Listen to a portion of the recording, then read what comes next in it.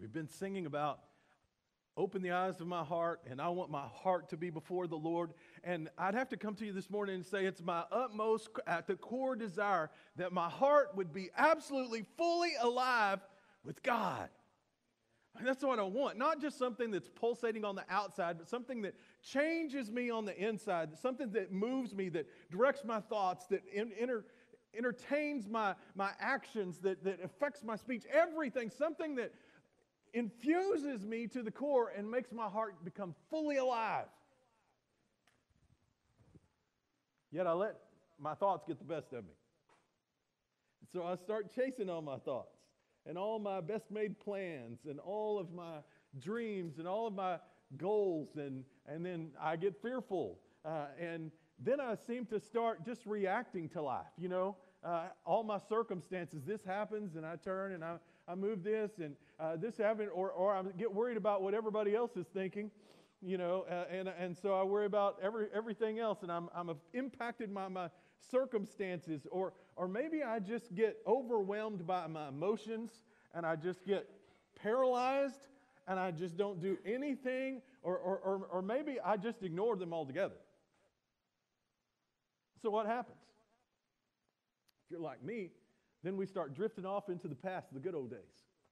We start thinking about where there was a better place or a better time, where things were obviously perfect because we forget all the bad details.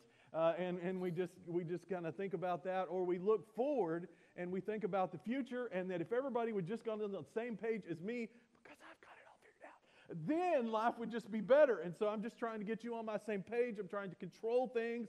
I'm trying to do all of that, or I just get stuck. I just don't do anything. I just start, it's Monday again. It's next year again. And we just do life, and you go, man, and we just kind of look back. How can we break that cycle? Because we're all faced with it. We're all pushed into it. Well, I believe that the Spirit of God leads us this morning to consider our heart. To look at the condition of our heart. And to see, and in fact, that's the thing that will make all the difference in how you live today and tomorrow, and how you function in this world, is the condition of your heart. Now, Jesus actually spent some time, and he shared a very well-known parable.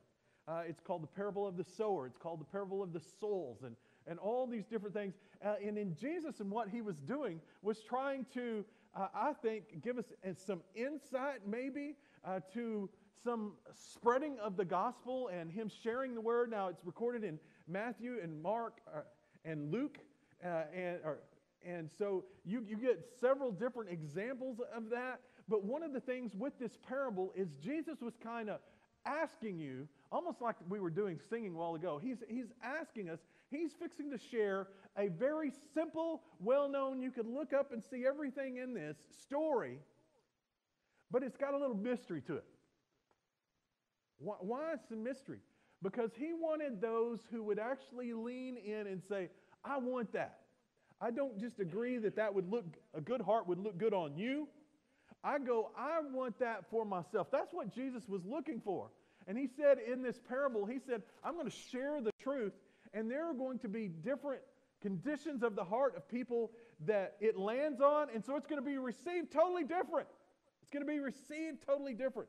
And that's what we're coming back and looking at some of these items. I want to read you the parable from Luke chapter 8, starting in verse 5. Luke chapter 8, starting in verse 5. It says, a sower went out to sow his seed. Now, what they would have been doing, they would have been on the beach at this time because there were so many crowds. Jesus was pushed off the shore, and he was teaching from a boat just to kind of use the acoustics and the atmosphere. But they would have looked over, and they would have seen all these fields. They would have walked through these fields because it was a very agricultural society. And so they would have seen and go, yeah, I know what you're talking about. I know exactly what you're talking about. And so a sower sows a seed. And what they would have gotten the picture of was somebody with a bag of seed and just this perfect rhythm of casting out seed.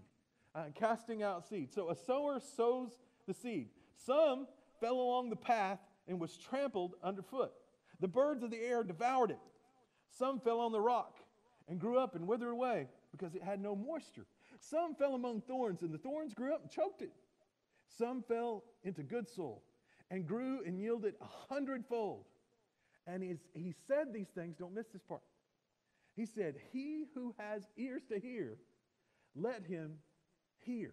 Throughout this, Jesus keeps coming back. He who has ears to hear, let him hear. What Jesus is doing in the tense of this verb of hear is this ongoing, repetitive welcoming going, do you want it? I mean, no, not do you agree with it, not do you agree it would look good on somebody else, but do you want that for your own? Do you want a heart that's fully alive? He's going, then ask. Then ask, then draw in close and ask. And so of all these people that were hearing this story, and everybody's going, yeah, I get it. It's about agriculture. I get it. It's about agriculture. And Jesus is going, okay, this is a simile. Yes, I'm using agriculture, something you're very familiar with, but there's some mystery. And the Old Testament and the prophets have been pointing to this time over and over and over. And Jesus was going, I'm right here, Messiah, telling you, showing you how to have a heart that's fully alive. Do you want it? Even if it looks different than you think. Even if it's out of what you're accustomed to. Do you want it? And he stops. The crowd are like, I came here to see some, really cool stuff. I came, that girl that got healed, or that guy, spoken word that got healed. Now, that was cool. That's what I came to see. Some miracles type stuff. And Jesus was probably healing and doing some physical things out there. And so I'm sure just being around Jesus, and I mean he was magnetic and all these different things. I'm sure that people knew people, and it was just becoming this huge crowd, and they wanted to see.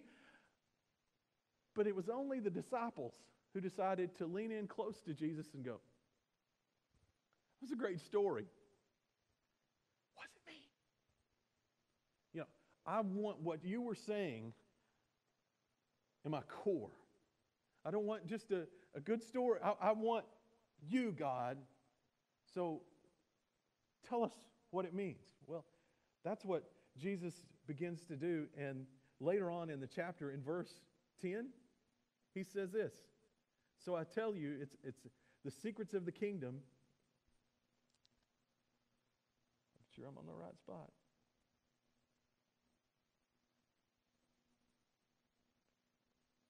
Now the parable is this, verse 11. The seed is the word of God. The seed is the word of God. So what was he saying? I want it to be very clear. It's the word of God. Okay? When he's talking about the seed, usually when we talk about the gospel, and you hear the word gospel, and we throw it around in different things like this, broadly, the gospel is the word of God. In this specific instance, Jesus is honing down and saying, I'm teaching and showing how to follow Jesus onto salvation. And so he's specifically talking about the redemption story here.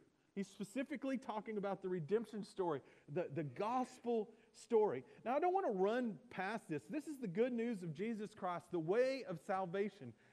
This is the key to connecting with God. This is the key to having your heart released and be fully alive. So I don't want to run past this. What is the gospel story? Now, I decided just to go back to maybe do an acrostic of the word gospel, just to kind of let it soak into us and remind us. I hope you notice every week, regardless of what I'm preaching and teaching on, I come back to the gospel story, because that's the main thing. You got to know the main thing or you miss life. And so I constantly come back, and I constantly pushing us to know the gospel, just using the gospel as an acrostic. What is the gospel story that leads us to salvation? Well, the good news is you can have a heart that's fully alive. This is not just an infomercial, though. I mean, this is not, okay, do this, call here. I mean, this is God coming towards us because of His great love for us. You can have a heart that's fully alive. Well, what's the problem? Our sin separates us from holy God. Yes, we get it when we're talking about, our words, our actions, our thoughts that are unholy before God. But it's even where you've tried to be good enough, and that doesn't measure up to God's good, holy perfection. It's all those things together, and what those deserve is separation from holy God. It deserves his judgment. It deserves physical and spiritual death. So ask, what's the solution? It's truly the death, burial, and resurrection of Jesus Christ. Jesus absorbed the divine punishment for our sin by living a sinless life, sacrificing his life on the cross, and then demonstrating his supernatural divinity by rising again. Are you letting this soak into you? I mean, even if you know this, even if you've responded to this in the past, when you allow this to penetrate you, it allows your heart to become fully alive. So what's the promise? Well, God extends his grace to those who by faith believe in Jesus Christ and receive it for their own. So this is not just something that's out there that I can be around. It's not just something that I can hear and agree with, but it's something that I need to leverage my life on.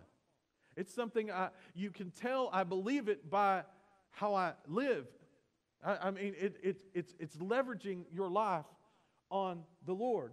And so there's this eternity in the balance for you and I. It's not just, can you be fully alive today? Eternity's in the balance. And so when I trust in Jesus, I'm actually adopted in the family of God. Isn't that great? I'm an heir to the gospel. And he seals me with the Spirit. He doesn't just say, okay, you've taken care of that. Good luck. I'll see you when this life is done. No, he deposits his Spirit within me to guide and walk with me. I don't have to do this world alone. And the L just reminds me that the rest of life really is about loving him back with good works and turning around as a responsibility of owning the gospel. I've got to share that beautiful good news to others. Now, something that I did not want us to miss, it's God's kindness. It's his kindness that leads me to repentance. It's his kindness, his love towards me that goes, he's holy and perfection, I am not, and yet he still reaches out to make a way for me to connect with him. It's his kindness that makes me go, okay, I'm going to say no to sin and no to self, and I'm going to say yes to God. Even though I can't physically see him, I'm putting my faith and my trust in him. That's what repentance is turning away from sin and turning to him. Who am I turning towards? Towards God. My faith, my trust are in him. And then he promises salvation, eternal security. What's my response to all of that? Oh, you should start seeing a transformed change in me. Ever increasingly, you should see some change in how I act, what I say, how I think. If I'm letting the gospel invade who I am, it's going to transform me, 2 Corinthians 3:18, more and more and more into the image of Christ until he comes back. Why didn't he just fix that all real quickly? Because in that process of becoming more and more like Christ, he's beckoning my heart to draw in more to him. He's also letting those around me go, it's not about being perfect. It's not about the works. It's about him transforming my life to be more like him so I can share the story some more. He could rip open the sky right now and tell us all, and we would all hit the floor. But he wants to use people like you and me that go, here's my heart, Lord. Open the eyes of my heart, and then just grabbing onto that and taking it and letting it fuse into my soul and living that out. That's what he wants. So you understand, we've got to know what he's talking about, the gospel story. It's the good news, but we have an obstacle, and he's provided the way, and he extends a promise, and you can have eternity set in the balance, and then you can turn around and find that your heart was wired to know him, to love him, and then love others like he loved you. That's the gospel story. So if we go back to verse 11, he says, so the seed is the word of God, and the ones that are along the path are those who have heard. Again, the beautiful word of God, he's talking about this gospel story. He's sharing to all that have different conditions of the heart. And so it's not the presentation that's the focus here. It's the condition of the soil, the condition of the heart that makes that gospel take fruit and explode, or just fall onto hard places and die.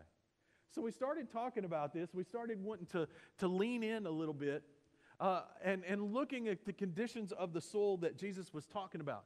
And he begins in verse 12 and he says, the ones along the path are those who have heard. Now, when he was talking about a path, this would have been a trampled down footpath. In Israel, there were basically dividers that you could walk through the countryside that were public right-of-ways. You could walk on them. There were no fences. You weren't having to ask permission. If you wanted to go to your house, you could cut through. Just don't step on the plants. There are these public right-of-ways. Obviously, because of the traffic, they were trampled down. They were hard. They were dry. And so if seed fell on that, even if it's a good seed, what's going to happen? It's not going to penetrate. Why? Because it's hard.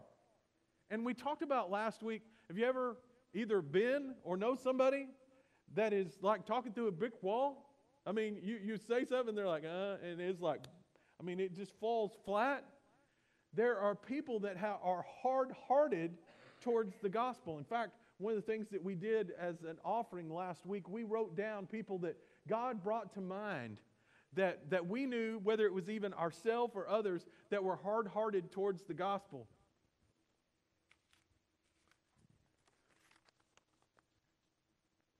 And there's columns.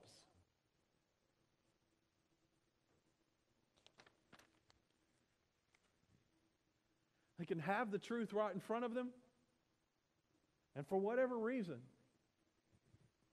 they say no.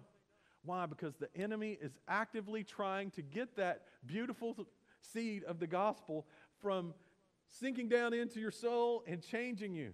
And he will do anything and everything to take that away. That's what this parable is telling us about this hard ground, this hard soul area. John MacArthur actually says, the heart is a thoroughfare crossed by the mixed multitude of iniquities that continually traverse it. It's not fenced. So it's like it lies exposed to all the evil stomping of everything wicked that comes along. If it is never plowed by conviction or cultivated with any kind of self-searching, self-examination, contrition, honest assessment, or guilt or true repentance, the heart will be hardened against the sweet beckoning of grace. Did you get that?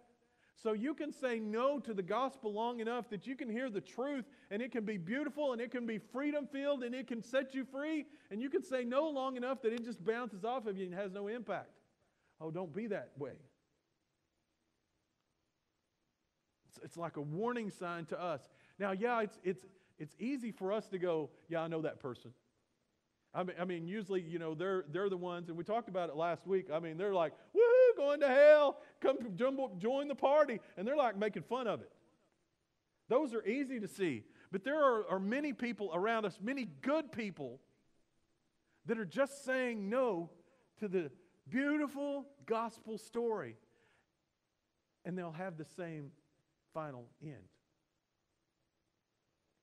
The enemy's coming to just snatch it away for whatever reason.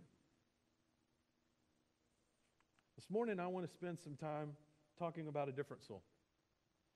Jesus goes on and he says, and the ones on the rock who, when they hear the word, receive it with joy, but they have no root. They believe it for a while, and in time of testing, they fall away. Now remember, Jesus is talking about different conditions of the heart. There are, and you and I have been there, and we've got to keep and warn ourselves to keep from being that. There are times that we have our heart hard to the gospel. We can sing, open the eyes of my heart, Lord, and our minds are a million miles away because we're just not into it. And God's going, you've got to want it. I mean, do you want heart change? I mean, you got to press into it. And yeah, there's distractions. Yeah, the enemy's after you. And yeah, there's all this thing. But do you want it? And he goes on and he says there's a different type of soul. Now, usually when we see pictures of this, we would probably see a soul or a field that had a lot of rocks in it. And really, that's not an accurate picture of what Jesus would be describing here. It helps with the visual, but it's really not an accurate picture of what Jesus would be describing. Jesus would have pointed to a field, and in that area there was a lot of limestone slate, big, long slate limestone. One, it would get really hot, and it would heat things up. but any self-respecting farmer would clean all the rocks out of their field. And so whatever it took, whatever the condition that they could physically see, they're going to clean all of the rocks out of their field before they plow. Then they plow thinking that it's all good, and they plant. Again, it doesn't have anything to do with the presentation. Then they plant, but what they find initially, there's some in certain areas of these plants that just like, boom, they just sprout up. And initially you would look on that and go, wow, I mean, this is going to be a bumper crop year. But what is happening, there's some layers of rock underneath. And as the roots try to take hold and can't, it forces growth up. Then when the heat comes and heats up the rocks, when the weather changes, that's the first place to die.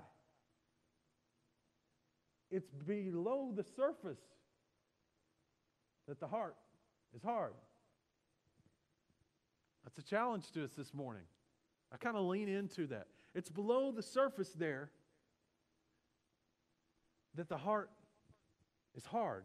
I mean, it's the polar opposite at first. I mean, those that receive the seed of the gospel that are along the path, those that are hard heart, I mean, it's obvious. They just like, I don't care. I'm on to the next thing. Boom, it's hard heart. No response. But there are those, God was saying, that actually will go, well, that sounds good. It may even initially bring some relief, and they accept it with joy.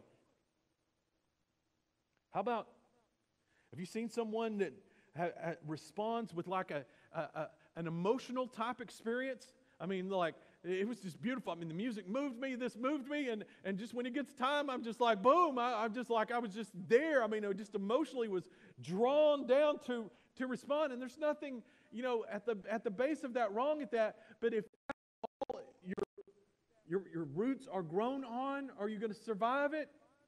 This is telling us to warn against that, to warn against really a superficial experience. I mean, whether it's a warm emotion, maybe it's fear. How many of us have, in the past, have had somebody stand over the top of you and go, man, if you don't do this, you're going to hell. And you're like, dude, I'm in. I'm in. If you want to scare, and this text warns us against that. I mean, God's not trying to scare us in. He could if He wanted. Maybe we've seen it where we're talking about just a crowd, a movement goes. Maybe you were at youth camp or something like that. Everybody went. You went. Or maybe it was a response to disaster. How many people have gone through this crazy disaster, a split up, a breakup, a loss of someone, a loss of a baby or something like that, and they're just broken and they come before, I just need some relief, I need someone to help. And so they're tender towards change. And yes, the gospel story could change them. And yet it's just received on this superficial type level. Maybe they want the benefits. How many people have gone, if you can heal me, if you can change me, boom, I'm in. But if you looked at the core of who they are, and what's so crazy is we can't see these things. It kind of makes this go, to me, it makes me second guess everything. I mean, doesn't you? I mean, I'm like, dude, really? Work looking for the benefits or leaning towards belonging or being accepted. Maybe it's even a life stage. How many students have I seen in the past that go to church and lean into God in junior high and high school, and once they go off, they're gone. Why? Because they look at it as just a stage of life, no different than being in the 10th grade.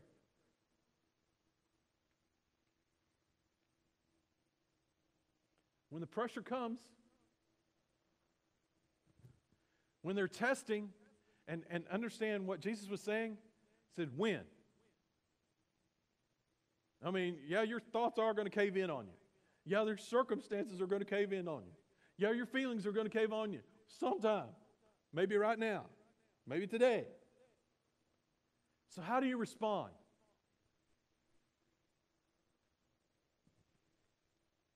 If your heart is not rooted in Christ, there are some that just deny that moment and walk away.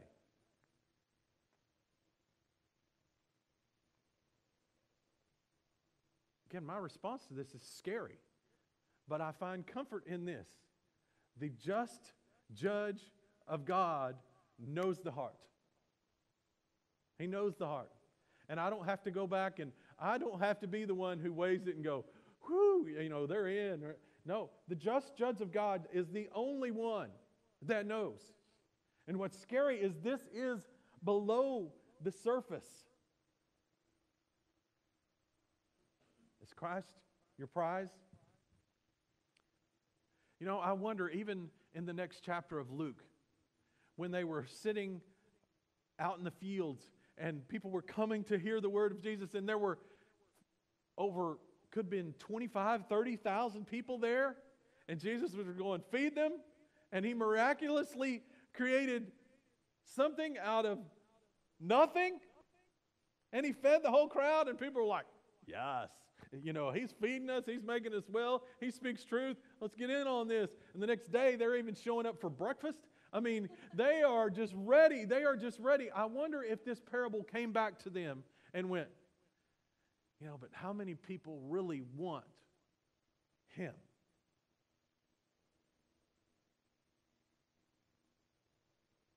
Looking at it from our perspective, I wonder what they thought after the resurrection of Jesus Christ. What did they think of Judas? They thought he was one of them.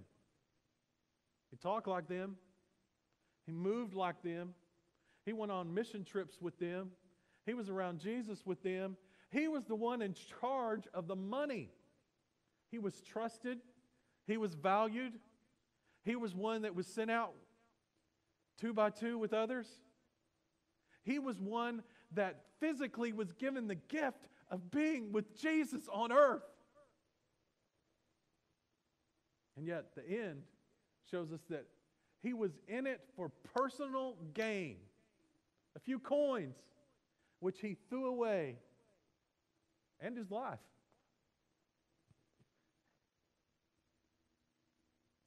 The Apostle Paul tells us that you can know you are truly reconciled to God if, Colossians 1:23, you continue in faith, grounded and steadfast, and are not moved away from the hope of the gospel which you heard. So it's kind of heavy. Let us kind of see where we can unpack this and let it fall on us. So how can we deal with shallow type faith tendencies toward the gospel? Whether it's other people that we're sharing with or whether it's even our own. Can I just encourage you to daily act on your faith? That's leaning into the Word and reading for yourself. That's going to God in prayer. If you want to have a heart rooted in the gospel, keep going back. Keep going back. Act on faith. Could you read this with me? Hebrews 11:6. Come on. And without faith, it is impossible to please Him. For whoever would draw near to God must believe that He exists and that He rewards those who seek Him. See, faith is more than just, okay, I'm agreeing with that. Faith is more than just, I believe in those facts. Faith is more than I'm just around it. Faith is going, I'm leveraging my life on it. Whether you do or not, I'm leveraging my life on it. So how can we push aside shallow-hearted tendencies? That may be even someone that you know that has heard the gospel and they seem tender towards it. Grab them and walk them along with you. Encourage them to grow it deep. How else? You and I need to constantly share the gospel. Oh, that God would put it on the tip of our tongue to constantly come back to, if you know Christ, to your story, that it just rolls off of your lips. Oh yeah, and this is because of God saved me. And that it would roll off of my lips so that someone who is listening to my conversation could find and know Christ for themselves. That's why we constantly need to be saying it. And the only way that you know the heart condition of someone around you is just to ask and share. That's really kind of the point of this gospel. Of this parable story, that you and I that know Him would be grabbing that gospel story and be continually sharing it. And yes, is some of it going to against some hard hearts? It is. It's not my job, though. It's my job to sow. And is some going to fall against some that are going to shallowly grab that on for just a little? It is. It's not my job. My job is to continually share that gospel story. And as I do, it's going to take root more in me. Come on, say this. Matthew, the Great Commission with me. Come on. Go, therefore, and make disciples of all nations, baptizing them in the name of the Father and of the Son and the Holy Spirit, teaching them to observe all that I have commanded you. And behold, I am with you always to the end of the age. Maybe someone just needed to hear that again. You're not alone. He knows you. If you're His, He's with you always. Oh, just keep coming back to the gospel. See, it's not just for somebody else. As I continue to allow that truth to wash over me, even by sharing it, even by making it a priority, it changes me from the inside out. It reminds me to be grateful and gracious and just look at the world differently. Constantly share the gospel. For some, we need to come back and just be honest and count the cost of believing. You know, the gospel could cost you a relationship. It could cost you a job promotion. It could cost you something. There is a cost. That's why Jesus said to deny yourself and take up your cross and follow me. There is going to be some pushback against the gospel. Why? Because this world will call it silly and stupid and fleeting. And criticize the heart that's fully alive. Luke 14, 27, 28. Would you read it with me? Whoever does not bear his own cross and come after me cannot be my disciple. For which of you, desiring to build a tower, does not first sit down and count the cost, whether he has enough to complete it? This is like a message to us. Don't just grab on these superficial things, but go ahead and allow it to saturate all who we are. And the last reminder, that we would just be accountable with other believers to grow. To keep growing. Too many people see their age as a quality that I must be spiritually growing. And I've seen some that are very well advanced in age that might be at the beginning place of spiritual maturity. There is no shortcut to spending time in the presence of God yourself and drawing close to God yourself. So be accountable to grow. What's the best way to do that? Grab someone or someone's around you and give them permission to speak truth into your life. Yes, encourage me. Yes, let's read verses together. But also call me out. When you see me chasing after something or talking the wrong way or leaning on something wrong, call me out. Why? Because I want my heart to be alive in Christ, and I don't want to be shallow-hearted. That's why Jesus said in John 50, abide in me and I in you, as the branch cannot bear fruit by itself unless it abides in the vine, neither can you unless you abide in me. Jesus said, I am the vine, you are the branches. Whoever abides in me and I in him, he it is that bears much fruit. You'll see evidence. Read that last part with me. For apart from me, you can do nothing of eternal value. We may get praise and admiration and respect from this world, but if you want it to count, be connected to Christ. So it comes to this. Would you commit to pray this week for those who have demonstrated a shallow-rooted faith in the gospel?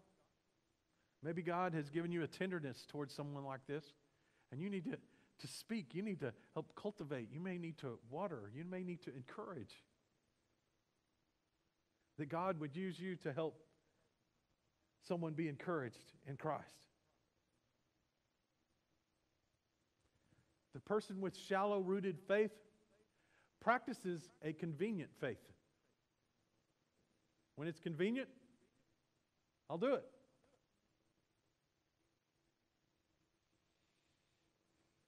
But what is scary is they may be resting their eternal security on something that's false. How will we know? When you're tested, are they going to say yes to Christ? Or like Judas say, no. There's some underlying current that you and I couldn't see. But there was never faith, trust, Christ.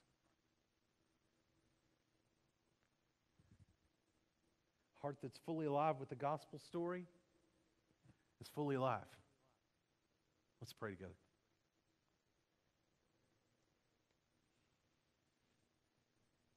God, I thank you for sharing of your word and this truth.